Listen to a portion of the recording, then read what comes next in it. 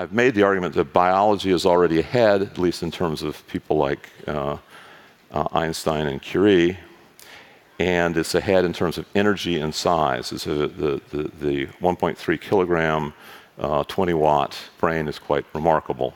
Biotechnology is moving exponentially faster than Moore's law.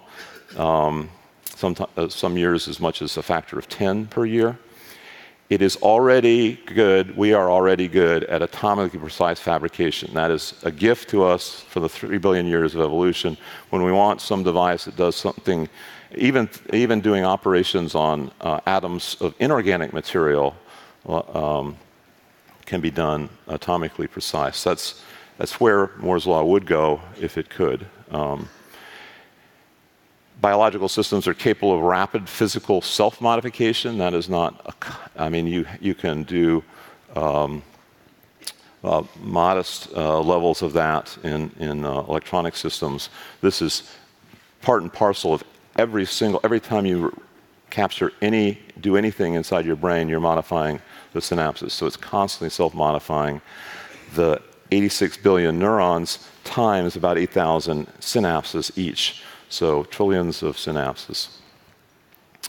And so what I've been describing is sometimes called natural computing, where instead of simulating, say, protein folding or simulating the cellular function or simulating a neural network, you can build these things at a cost and speed that is far in excess of what you can do with a simulation.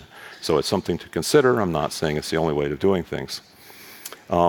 Another topic is we want to be able to teach ethics. It's hard enough to teach ethics to our children and students, but it's even harder, I would maintain, to teach it to a new substrate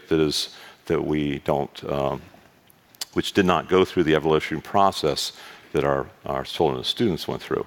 And to support that, I would say that teaching neuroatypicals, and I'll say I'm partly neuroatypical, teaching them is hard, and teaching something that's far more neuroatypical, which is silicon-based systems, will probably be harder. And we won't really know whether we've done it unless we get very rigorous about what we mean by ethics, which is not where we are right now.